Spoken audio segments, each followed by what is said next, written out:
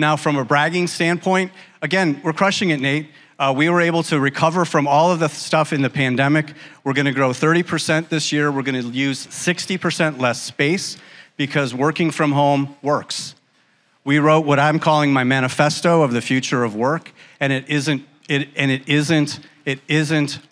remote first, it isn't office first, it's people first. And that's the lesson that we learned, to put our people first, and it's working. We're measuring productivity, we're measuring performance, but work from home works.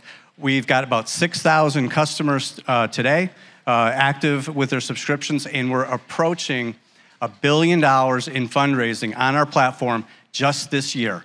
We've helped raise $4 billion since inception. So $1 billion just this year in fundraising proceeds on our platform.